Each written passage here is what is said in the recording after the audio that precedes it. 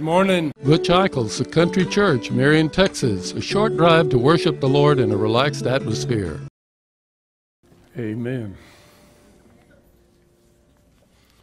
Well, this morning we want to share with you about having a relationship with Christ.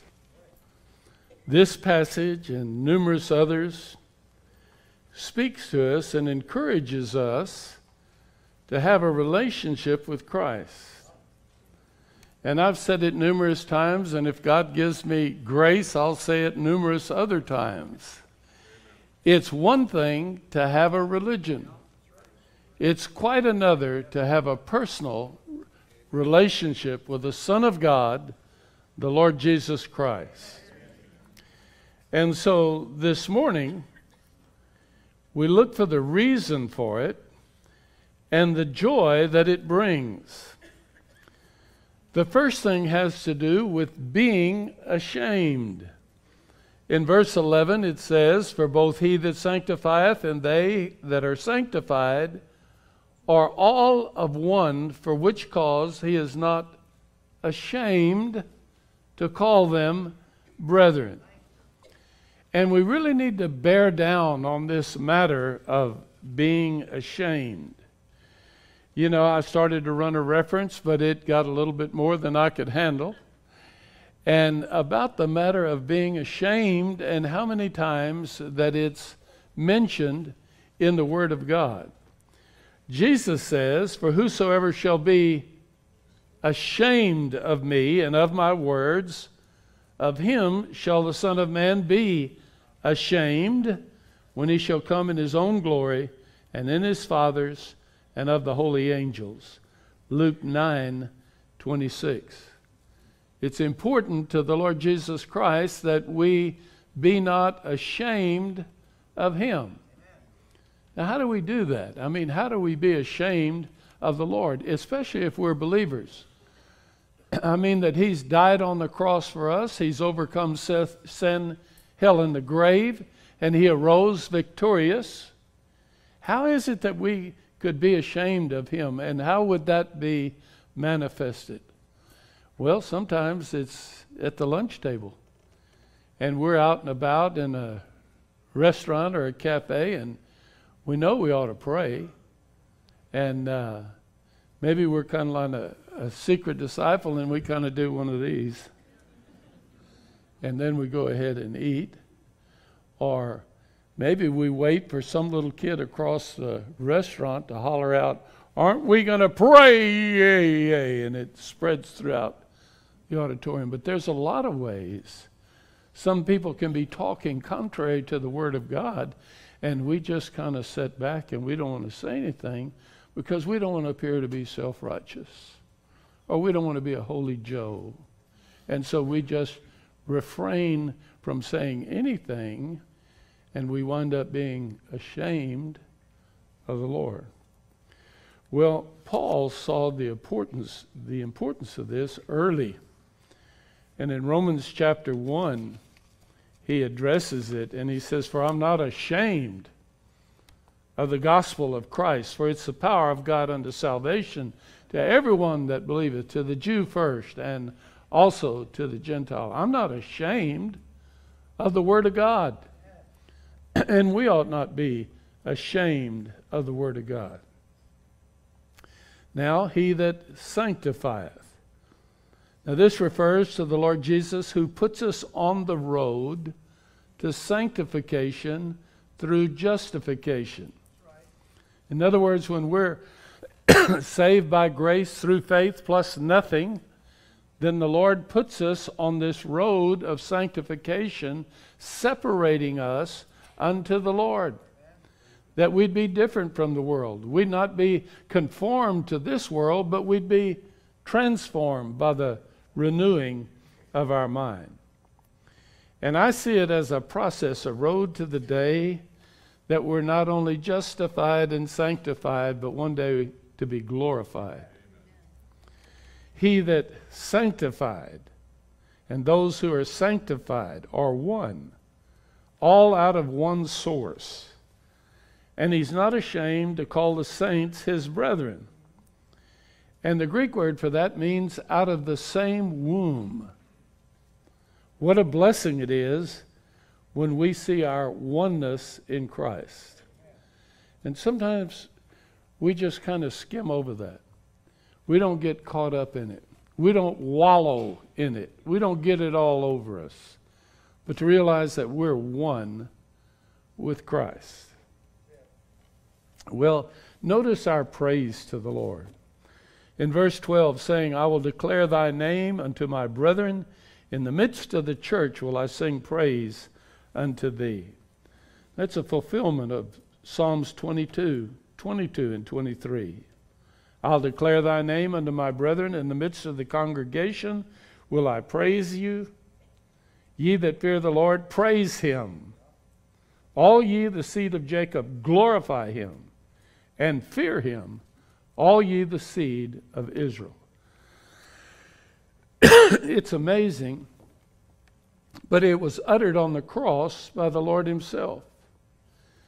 And the Amplified text expounds to say, in the midst of the worshiping congregation, I will sing hymns of praise to you. In the midst of the worshiping congregation. Boy, the question came to me, are we a worshiping church? I mean, I want to be a worshiping believer. I know Dave not only wants to be a worshiping believer, but wants us to be a worshiping church. But do you want to be a worshiping congregation?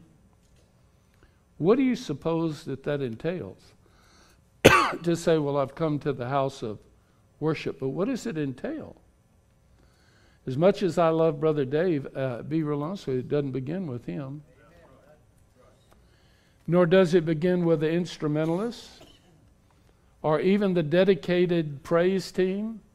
And is it sure the world doesn't begin with me?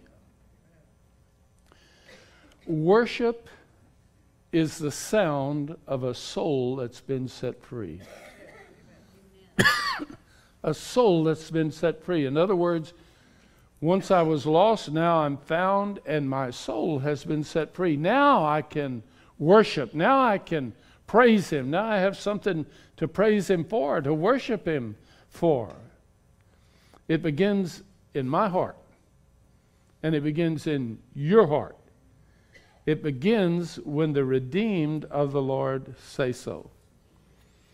I'm amazed how many of the songs, the hymns that we sing, that we get it here, but sometimes we don't get it here. We sing that little chorus about let the redeemed of the Lord say so, and we really get into it. Let the redeemed of the Lord say so. So, and we get caught up in it. But it's a whole hymn. Oh, that the church would arise. Oh, that we would see with Jesus' eyes.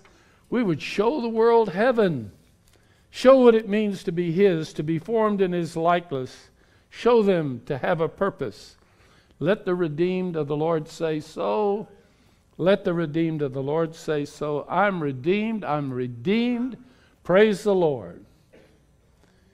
In the midst of the worshiping congregation, I will sing praise unto thee. I'm not a musician. I look up here and I see one old boy's got 2 guitars.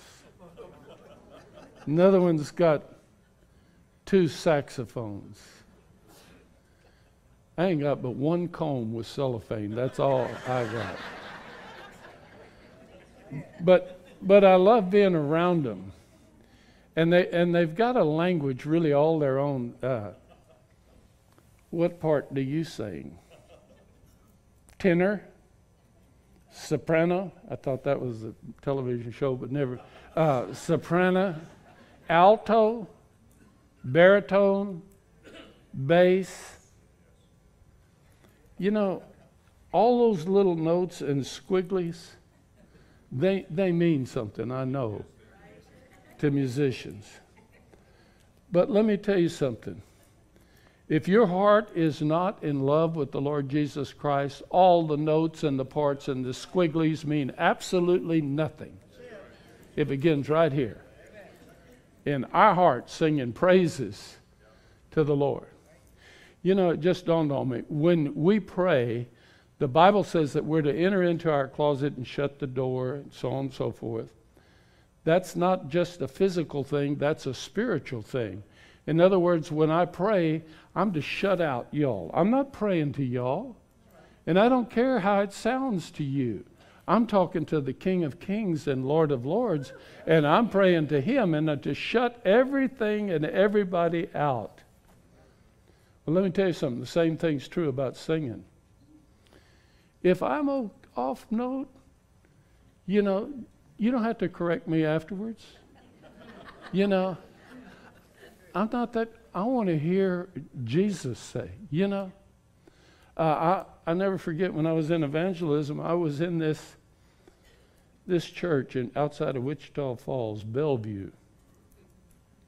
And there's an old boy, he just loved me, and he'd stick his head under my arm and sing for the glory of God, and it was a little unnerving and embarrassing. And I mean, he was singing loud. He was really getting into it. And I was singing right along until I realized I was on the wrong verse. I couldn't even tell where I was at, you know, and he was, but we were both praising the Lord. Well, what part do you sing? I sing loud. I want to make a joyful noise, at least joyful to the one whom I'm praising and to I'm glorifying. And to trust in the Lord. Verse 13, again, I'll put my trust in Him. And again, behold, I and the children which God hath given me. I will put my trust in Him. Part of what's wrong, even in Christendom, is we put our trust in the preacher. Or we put our trust in the church. And when somebody in the church disappoints us, then we're devastated. The scripture says, I'll put my trust in Him. And in Him alone. Well, refers back to Isaiah 8.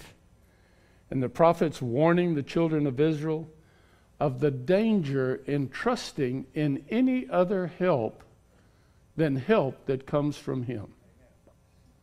War was upon them.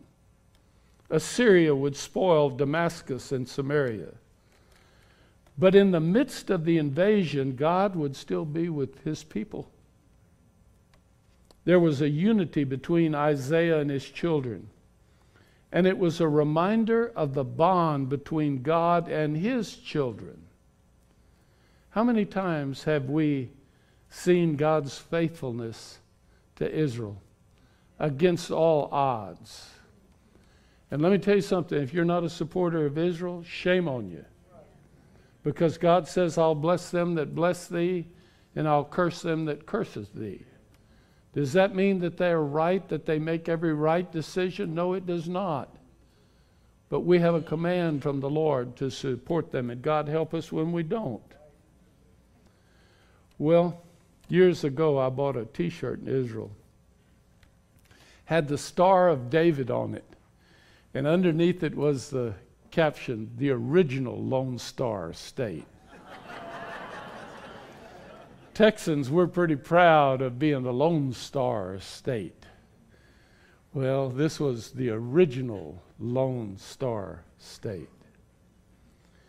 This reference in Isaiah reminds us of the unity between Christ and believers, or Christ and His bride, the church.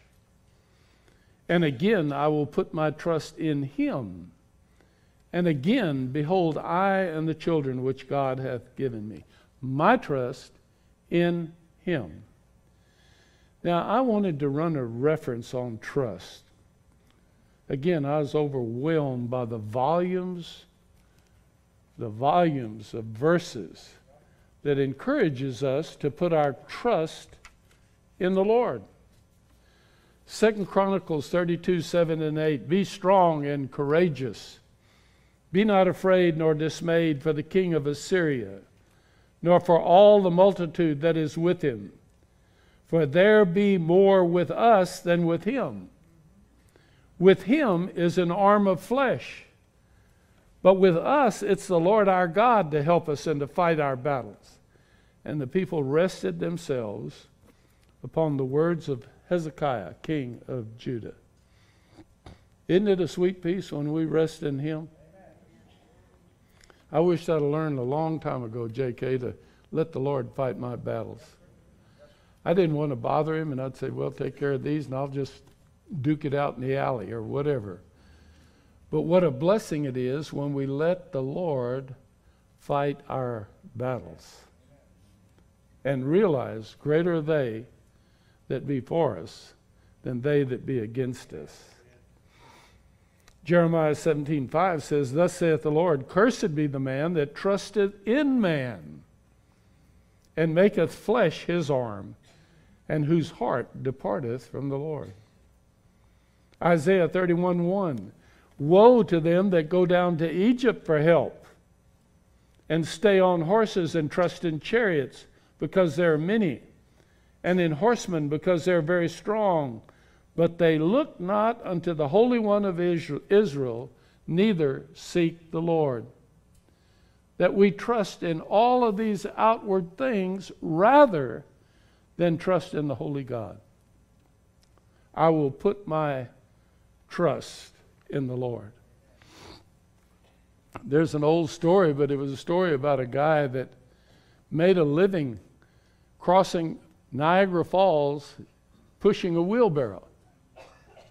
And he said, Do you believe I can cross Niagara Falls on this wheelbarrow? Yes, I do. I've seen you do it. Do you really trust that I can make it? Yes, I trust that you can make it. Okay, climb in this wheelbarrow. There's a difference between me intellectually agreeing with something and me willing to put myself on the line. It's like the chicken and the pig. We're trying to raise money for the church. And the chicken said, I got an idea. Why don't we just have a ham and eggs breakfast? And the pig said, for you, that's a love offering. For me, that's total commitment. Are we willing to climb up in the wheelbarrow with the Lord Jesus Christ? When the storms of life are just beating down on us, are we willing to just crawl in the boat with Jesus, curl up next to him, let whatever happens, happen? Well, I love Proverbs 3, 5, and 6. Trust in the Lord with all thine heart. Lean not unto thine own understanding. In all your ways acknowledge him, and he will direct your paths. And then destroying the destroyer. Verse 14. For as much then as the children are partakers of flesh and blood, he also himself likewise took part of the same, that through death he might destroy him that had the power of death, that is, the devil. Now this is a strong passage showing that Jesus was very God and very man. And the children here refers to believers. Partakers means to have a share in common with someone else. Likewise means alongside and nearby. That Jesus took his place alongside and nearby us. And then took part of. It means to hold with. He who knew no sin, literally, actually became sin for me. The reason why the Lord Jesus Christ became incarnate in the flesh is that he might die. He needed to die. He needed to raise himself out from under death so that he might break the power of death and thus break the power of the one who has the power of death. O death, where's thy sting? O grave, where's that victory, thy victory? We have that in Christ Jesus. Destroy here now, destroying the destroyer, means to bring to naught or to render inoperative. Satan wasn't annihilated at the cross. When Jesus died on the cross, Satan did not die, but his power was broken. His power over death and hell and the grave was broken. You know, spiritual death can't hold the person who puts his faith in Christ. Physical death can't keep the believer in the grave. Martha Hart used to sing an old song that says, "Ain't no grave gonna hold this body down." I like that. When I hear that trumpet sound, I'm gonna come right out of the ground, because there ain't no grave gonna hold this body down. He came to destroy the destroyer. 1 Corinthians 15:52. In a moment, in the twinkling of an eye, at the last trump, for the trumpet shall sound, and the dead shall be raised incorruptible, and we shall be changed. For this corruptible must put on incorruption, this mortal must put on immortality. So when this corruptible shall have put on incorruption, and this mortal shall have put on immortality, then shall be brought to pass the saying that is written, death is swallowed up in victory. O death, where is thy sting? O grave, where is thy victory? The sting of death is sin, and the strength of sin is the law. But thanks be to God, which gives us the victory through our Lord Jesus Christ. Therefore, my beloved brethren, be ye steadfast, unmovable, always abounding in the work of the Lord, inasmuch as you know that your labor is not in vain in the Lord. Now notice this deliverance, that he has come and deliver them who through fear of death were all their lifetime subject to bondage.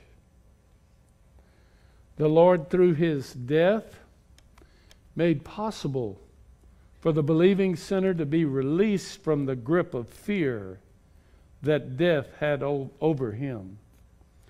And now we can sing songs. And again, not just sing them, but incorporate them. I don't have to cross Jordan alone. Jesus died for my sins to atone. And when the darkness I see, he'll be waiting for me. I don't have to cross Jordan alone. I had a friend in this church who had a real fear of dying. And he was a believer. And as his death grew near, he told me, he said, Butch, I want you to know I'm no longer afraid of dying. And what a precious word that was to me. A professor at Criswell once said to all the students, how many of you young men have dying grace? And boy, they just shot up their hand. He said, none of you do. You won't have it till you need it. And when you need it, he'll give it to you. Dying grace. No fear of death. Well, much of our fear comes because we fail to study God's Word. Because the Bible says that perfect love casts out fear. Faith in Christ puts the devil on the run. I love it. Because we have a faithful high priest. For verily he took not on him the nature of angels, but he took on him the seed of Abraham. Wherefore in all things it behooved him to be made like unto his brethren, that he might be a merciful and faithful high priest in things pertaining to God, to make reconciliation for the sins of the people. That reconciliation's a big word, isn't it? Man was created in the image of God. And man, because of sin, fell. All have sinned and come short of the glory of God. And the Lord Jesus Christ came to reconcile us back to God the Father. Job says, in frustration, he said, if there was just a daysman, in other words, somebody that could get a hold of God and somebody who could get a hold of fallen man and bring us back together. That was a prophecy of the Lord Jesus Christ. That's what he's come, to lift us up out of the muck and the mire, lift us up and has the hand of God and brings us together, reconciled, brought back to God through faith in the Lord Jesus Christ. And if you have experienced this, in other words, if you have been saved, then you have been given the ministry of reconciliation. That's what we're here for, is to bring in fallen men and women and boys and girls back to God the Father through faith in the Lord Jesus Christ. Reconciled. Well, there's a lot of people who've been hurt or disappointed by priest and preacher alike. And I don't deny that. But the flip side of that is if you have, you should have been looking higher.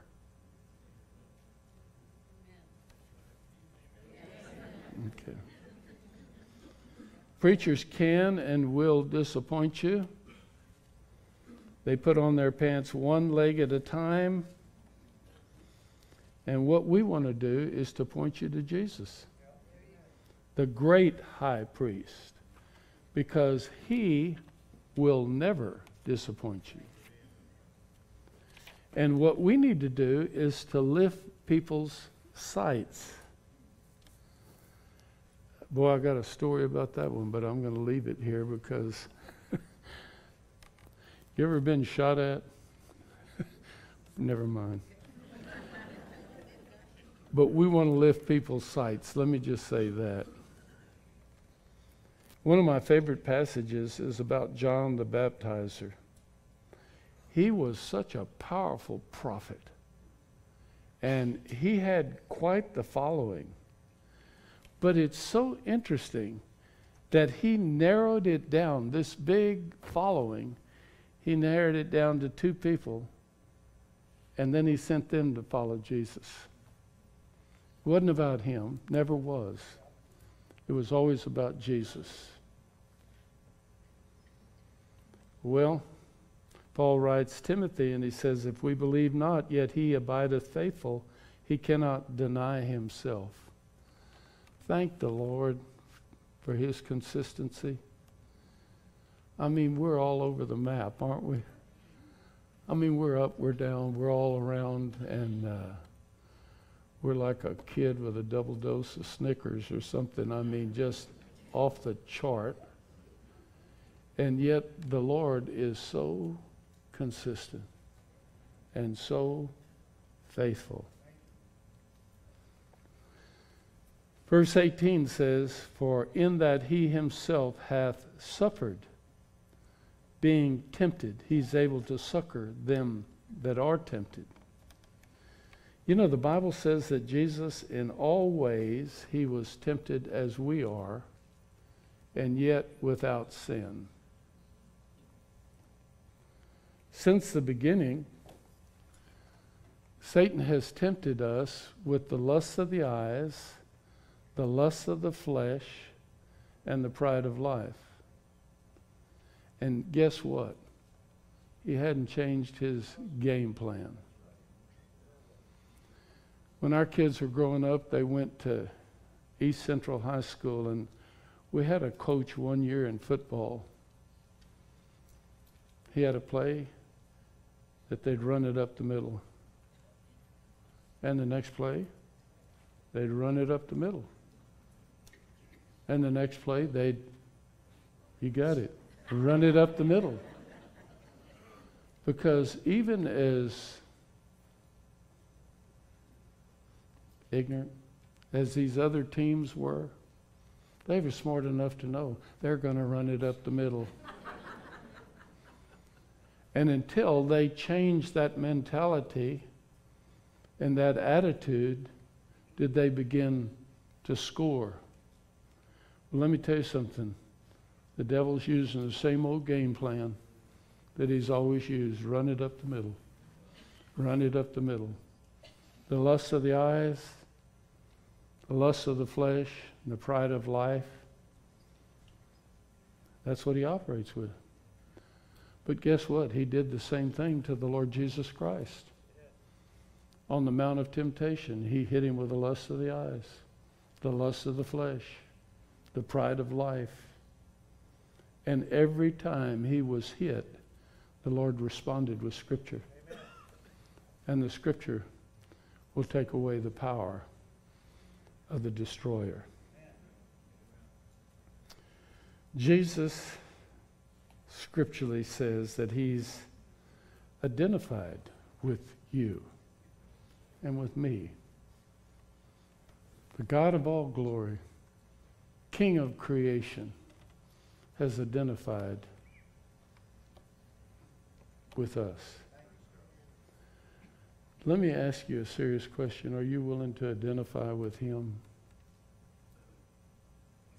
It's one thing to praise the Lord for him identifying with us, but are you willing to identify with him?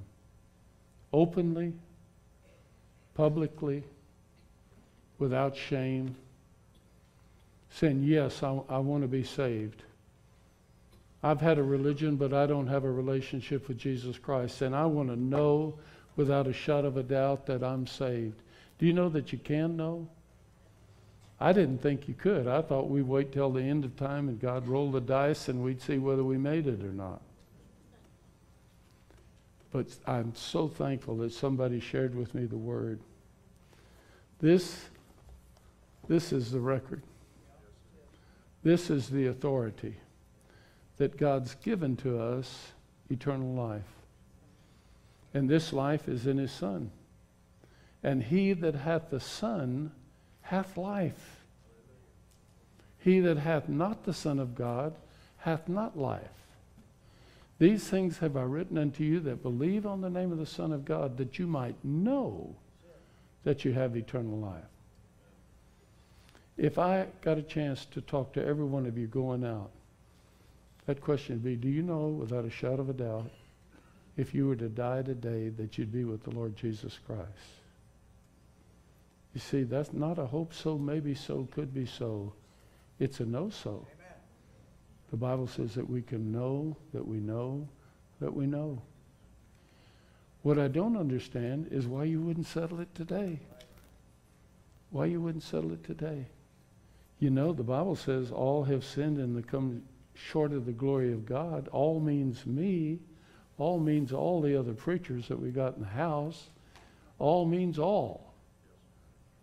And the Bible says there's none righteous, no, not one. It says the wages of sin is death, but I got good news for you. The gift of God is eternal life through Jesus Christ our Lord.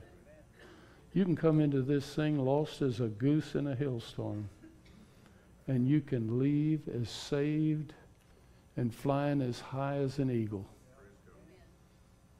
Bow the knees of your heart and agree with God. Lord, I'm a sinner. I can't save myself. And I want you to save me. And we'll pray together.